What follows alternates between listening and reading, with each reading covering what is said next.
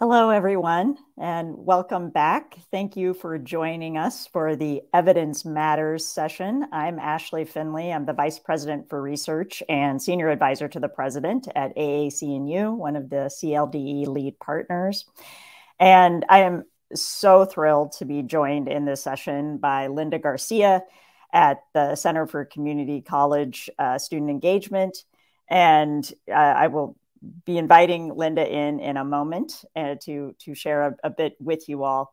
The title of this session is Evidence Matters, and perhaps that might be the obvious point. I think what excites me about this session and the kinds of conversations that we have about evidence in particularly the civic learning space is considering what kind of evidence matters.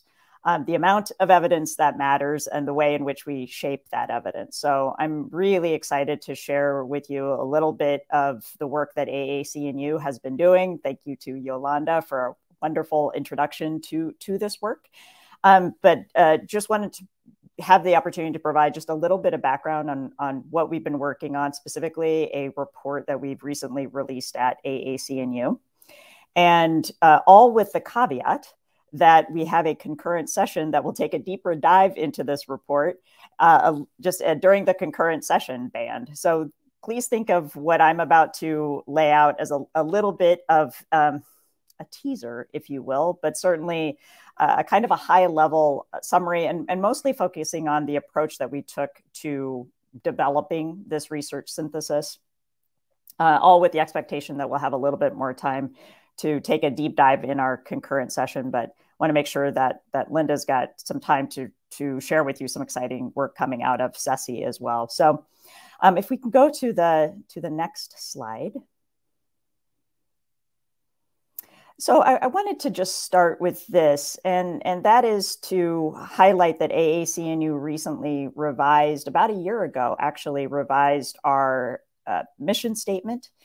And I wanted to just take a very quick opportunity to situate this work within the work of the association, how it's situated against a new mission statement that, as you can see here, prominently forefronts our championing and our dedication to advancing the democratic purposes of higher education, making explicit our commitments to promoting equity, innovation, and excellence in liberal education. And the graphic that you see beside it is what I think of. This has not been association approved. This is my own creative attempt to explain what I think we do, which is putting student success and learning at the center of everything, shaping that with curricular change and transformation, ultimately so that students can be prepared to flourish in their lives, communities, and careers. And I wanted for this conversation to situate all of those together because we don't see those as separated parts. We see them as part of the whole of what makes for successful students and, again, shapes our deep commitments to equity.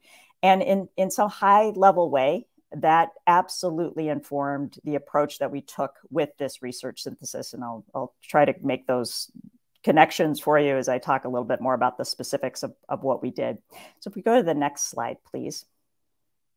The background, I apologize if the lettering is a little small, but the origin of the research synthesis that we just released, and you'll see the title of that report in just a moment, really goes back to a crucible moment, which was released in 2012, developed by Karen McTighe-Musil and released through AAC&U. And one of the companion pieces of that report was a literature review that I put together for the Department of Education as a companion piece to the crucible moment, helping to lay out some foundational bits of what we knew about the evidence around, as you can see here, civic learning and democratic engagements and in post-secondary higher education. And a couple of the things that very quickly rose to the surface that I was reminded of some 10 years later, which was that the evidence that I was finding a decade ago was primarily drawn from service learning experiences. So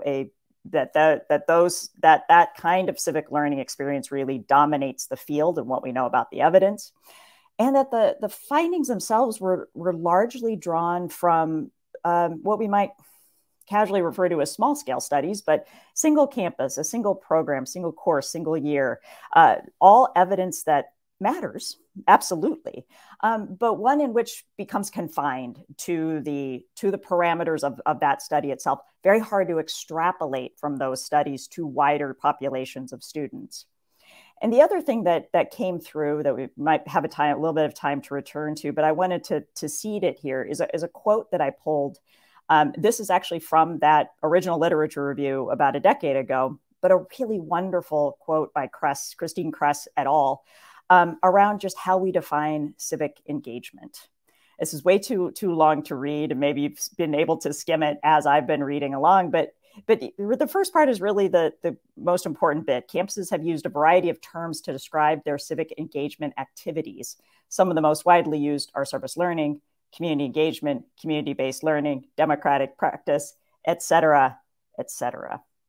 The language becomes really important here, and that too was an important shaping of how we approach the synthesis. So those three pieces all together really provided what we thought was an opportunity a decade later to revisit the evidence that we now have around student civic learning on college campuses. The next slide, please. So we posed a what if, and with a huge thank you to Lumina Foundation for letting us pursue this what if. But what if we went about the literature as a research synthesis by setting and establishing a set of parameters, research parameters for ourselves, which even this is just the basics of those parameters. We'll get more into even more of the details in the concurrent session. But broadly speaking, parameters that were focused on studies with the greatest probability of extending beyond the boundaries of a single context of the study. One would say generalizability, external validity. These are the kinds of things that we were looking for. We'll talk about how we did that. What if we also broadened the way in which we conceived of community-engaged activities? So yes, we would absolutely look at service learning studies, but we would intentionally go beyond that to look at internships, field work, community-based research, global learning experiences, all important contributions to the umbrella in which we might conceive of civic and community-engaged work. And then what if we also very intentionally went after a set of outcomes, mindsets, aptitudes, and dispositions. And with credit to my colleagues at AAC&U that worked with me on this, Jessica Chittum and Catherine Enck at AAC&U, we formed the research team that with these parameters set out to figure out, see what we would find a decade later. And the next slide will show you just a little bit of what that was.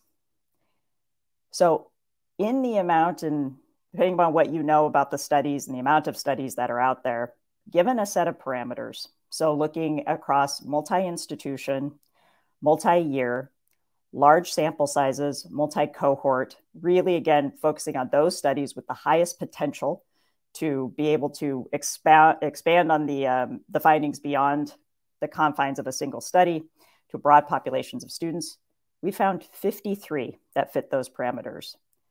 Now, I would say in the one sense, that is not maybe as many as we'd hope to find, but it's certainly more than 5. So we did feel like we both might yearn for more evidence to be out there after this much time, as we've been talking about civic learning. But on the other hand, we have a pretty solid evidence base around notions of generalizability of data and findings. So that was reassuring, validating in certain ways. But some consistent things came through. Some residual effects from 10 years ago still came through. I did want to highlight, we'll talk a little bit more about the kinds of outcomes that we looked at, but we looked across 6 outcome categories. So we really intended this to be quite a robust looking across the effects of what civic learning can do. But these next 2 bubbles are really the lingering effects of what happened a decade ago. Still a preponderance, a heavy preponderance of evidence surrounding service learning. So expanding again the notion of what other kinds of activities affect the way that we conceive of community engagement and civic learning on campuses, and still broadly sort of bound to service learning activities, and still I think what we'd all roundly call a dearth of evidence specifically interrogating the effects and beneficial results for underserved students and their success with these experiences. So with that, I'm going to welcome and turn it over to my wonderful colleague, Linda Garcia at CESI, to tell you a little bit more about their research and work. Thanks, Ashley. It was great to listen what the organization has been doing on this work, and happy to complement what you said. So we're going to go ahead and get started and talk a little bit about CESI. Let me just tell you, CESI stands for the Center for Community College Student Engagement. We're housed at the University of Texas at Austin, the College of Education. And with CESI, we absolutely love to hear the student voice. When you think of the student voice, think of CESI.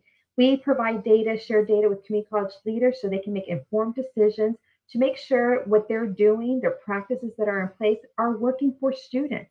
So it's very critical to understand the student experience and make sure that we are addressing their needs, making sure that we get them to the finish line. So with our data, we do qualitative and quantitative data.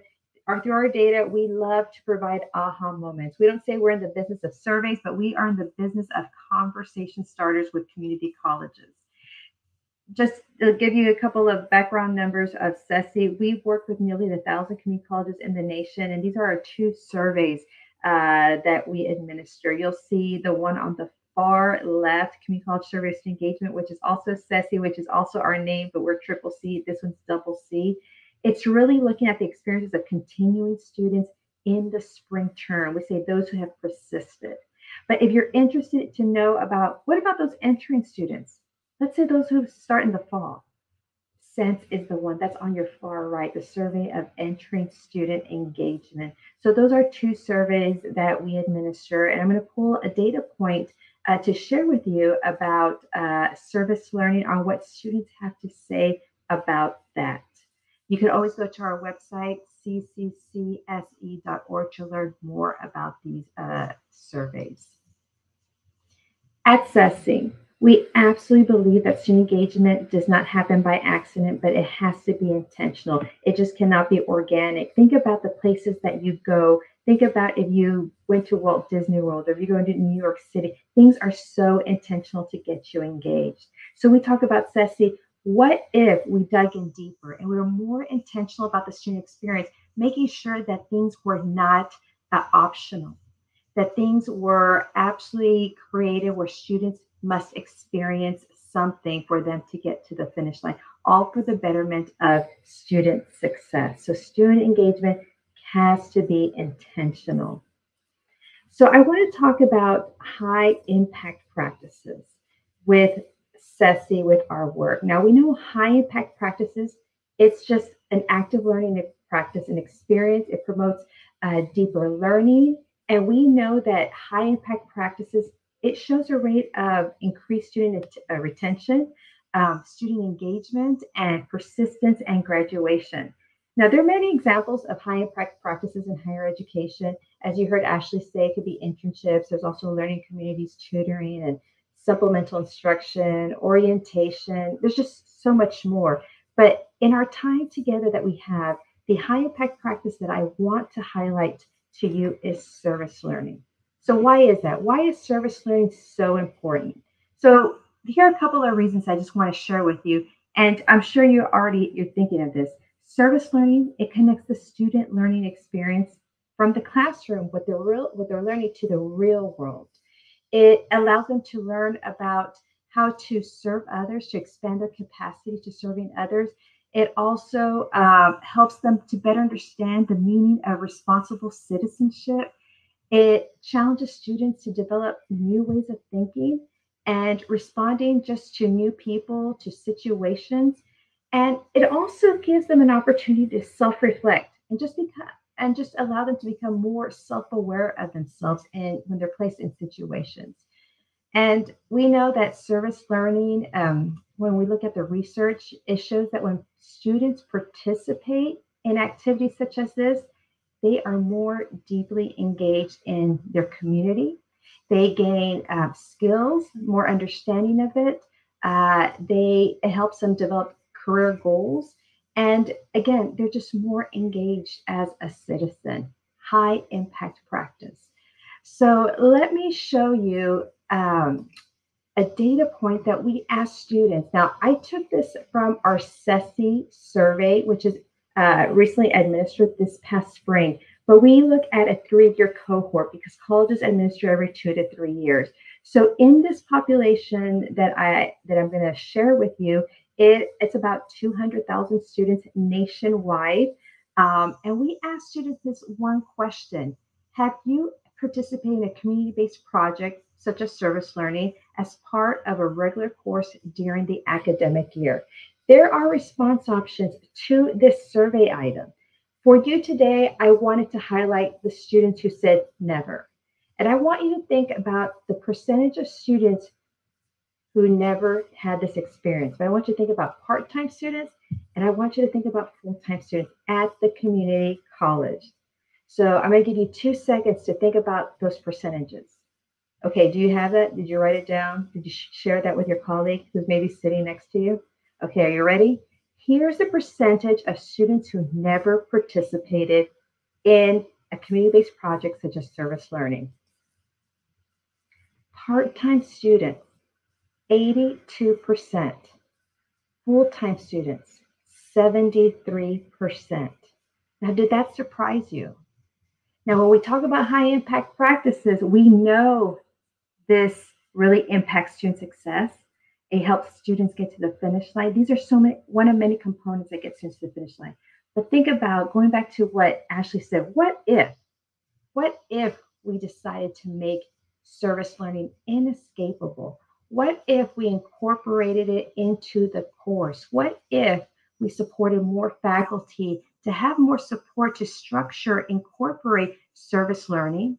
We also asked an item that I don't have on the slide, and we asked about internships, field experience, and we looked at all students. It was over 80% of those students who said they'd never participated. So again, what if we connected them more to the real world with what they were learning in the course? So my friends, I want to direct you to this URL link. I recommend that you open a second window and go to this URL, and it's cesi.org/ESAL. Again, that's cesi.org/ESAL. When you type that, you're going to see on your screen that looks something like this. You'll see video clips and narrative search, and you'll see ensure students are learning. So let me just do a little plug-in on how this was created. So CESI, with a lot of partners in higher education, have been working on this national conversation of guided pathways. Guided pathways has 4 pillars. One of the pillars that we focused on for this project was pillar number 4. And pillar number 4 is ensure students are learning. And guided pathways is really about making sure that students, they have an academic plan, that they have supports put in place to get them to the finish line, whether it's graduation, whether it's transferring, whether it's getting to the workforce, but making sure that they have a livable wage. And so these pillars support that guided pathways framework. So going back to pillar number 4, when you click on this URL, you see the screen, but I want to direct you to something that will be useful in your conversations, because again, CESI is about conversation starters and hoping that the colleges dig in deeper, the leaders dig in deeper, and they have conversations to understand the student experience. On the right side, you're going to see this horizontal toolbar. Go ahead and click on video clips and narratives. All right, so when you click on that, you're going to go to a screen when you scroll down, and it looks something like this. When you scroll down on that screen, there is a drop-down box, and it says components of pillar number 4. When you click that, you're going to see all these options that support the definition of pillar 4, ensure students are learning. One of those options is a high impact practice. You're going to see that, and you see that gray highlighted. It's service learning. If you are a faculty or you're a community college leader and you're wondering, how can I incorporate service learning into the experience of my students? Here are some examples that we heard from faculty. So when you click on that, you're going to see some examples. You're going to see a vignette, perhaps, or maybe you'll see some videos there that you can share with your colleagues. So for instance, if you click on this link right here, it's a vignette. And it's a faculty person sharing how he or she has incorporated service learning. And you'll see this. It was a nutrition course. Students engaged in this by volunteering in a soup kitchen. The instructor builds partnerships with local establishments and allows students to set up day and time volunteer. But if you look at the second paragraph, it says that these students, they choose the menu item on the soup kitchen's website. They analyze the nutritional value. They make changes based on their concepts that they learned during class. And you'll see many more activities. That's just an example of what's offered on that searchable database. But I want to direct you back to that cesi.org/ESAL. When you hit that back button, there's also another area that I would like to highlight. And you'll see that red box there. And there's a description. So if you're wondering, how does this project define service learning as an example? You click on that, you scroll down, and there are many definitions of those high impact practices, but there's one of service learning. So you'll see this here, the definition in the lens that we look at. In addition to that, when you go back and hit the back button, there's also participating colleges, because you may be wondering, okay, where did CESI get all these narratives? Now, I said from faculty, but what faculty? So when you click on that, you're going to see the list of community colleges that are represented in all of these vignettes and videos in the searchable database. What we did is we interviewed over 200 faculty members who received the NISOT Excellence Award. The NISOT is a national organization on professional development, and community college leaders nominate their faculty who they believe must be recognized for the efforts that they're doing at their college. So we were fortunate to interview those folks. So that's where the stories, the narratives, the videos come from. I also want to share just one more thing before I bring Ashley back on, if there's time, is a video of what faculty and a president has to say about service learning. So take a listen to what these folks have to say.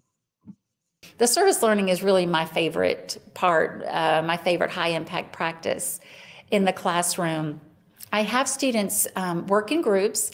They get to choose the agency or organization that they volunteer with and that they perform their service hours.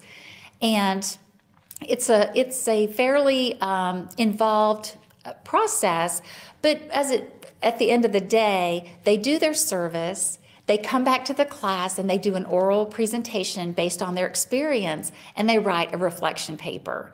The reflection papers are my favorite part because they get to say how that experience changed them in some way. And that's what I want to know, like, did you change the way you think or feel or how you see the world? And that's what I want to happen. And it happens. And students say some of the most wonderful things. I didn't realize that homeless people are just like me. I could be homeless too. Or I didn't realize that veterans are so lonely. It makes me want to go visit my grandparents. I didn't know that people who live in poverty had such obstacles to overcome. And I learned some ways that I can reach out and work and help and make this world a little bit better place. And when I read those reflections, it's like that's learning. They learned about themselves, they learned about others, they learned about the world around them. And in my opinion, that's really what college is all about. Some of the civic engagement that students participate in at our institution are working at soup kitchens, helping at homeless shelters, also working with our metro parks, through our libraries. They will go out, do some service, and then they bring it back and tie it back into the classroom and say, what do I do now after I've learned this? What do I do? What does that mean? And so they learn how to apply that civic mindedness into their daily lives. We provide a lot of services out into our community. Last year we had 57,000 hours of authentic service learning, And what we call authentic service learning is projects or service learning that's built right within the curriculum. So they're not just the extra project that a club did, or, you know, we had a canned food drive or whatever. These are built right.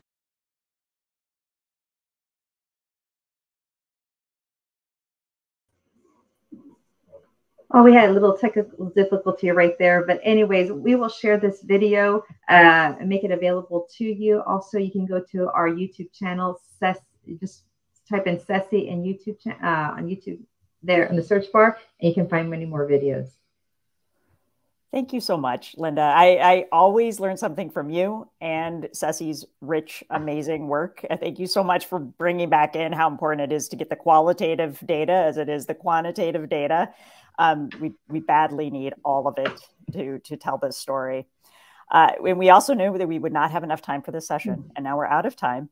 But I just want to thank you. I want to thank everybody for being here. And I know we have just a very short break, and then please come back for the Mobilizing Policy Leadership to Make College Civic Learning.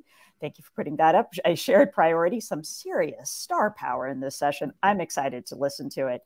Thank you, everyone. Looking forward to seeing you soon.